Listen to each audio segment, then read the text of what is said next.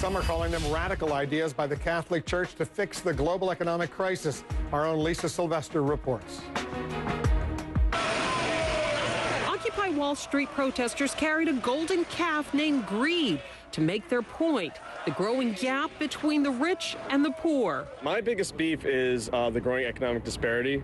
I have a problem that I feel we have a capitalist system that is based around hoarding wealth instead of dispersing it to grow capital and help the free market grow. The division between the haves and the have-nots is a message long central to the Catholic Church. Now the Vatican is picking up on the momentum and speaking out against what it calls the idolatry of the market.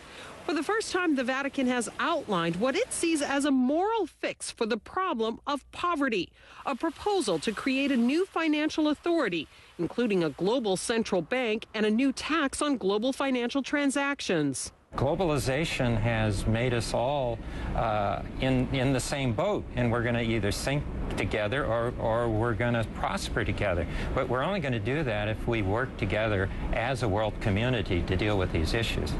The Vatican says the International Monetary Fund has lost the ability to stabilize the world financial system and points to the current debt crisis in Europe and the lingering effects of a global recession. But added regulation and centralizing global authority, Mark Calabria with the CATO Institute counters, will exacerbate the problems and put more power in the hands of a wealthy few. The attitude that you are sort of insulating this further from public accountability in the individual countries actually increases the leverage that the largest financial institutions have in this game, because they'll be the ones at the table. Father Thomas Rees says this is meant to be a moral blueprint, a first draft to be tweaked by economists and politicians. Like the Occupy Wall Street protesters, the Vatican hopes to draw attention to the issue of poverty and offer a vision where principles trump profits.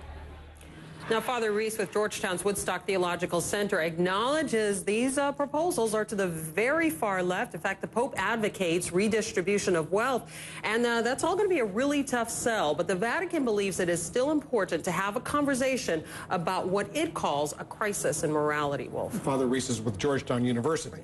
Okay, thanks very much for that.